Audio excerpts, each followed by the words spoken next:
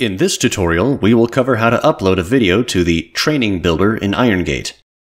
Log into Irongate and navigate to the Content Admin area on the left-hand side of your screen, or the hamburger menu in the upper right. Typically, you will add a video to a training you've been building out. In this example, we'll be adding a video to our Crane Awareness training. We will open up Crane Awareness and select the yellow Edit Course button. This will take us inside the Training Builder. Next, select the blue Add Slides button.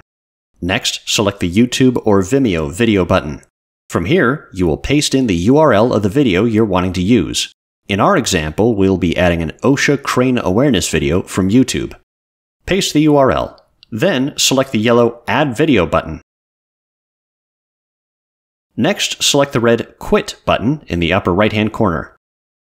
Here, you will have the option to continue editing or press Save and Quit.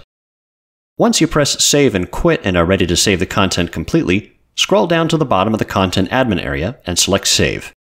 When giving a training, the video will play automatically when that slide is reached. And that's it! You've successfully added a video to an existing training course.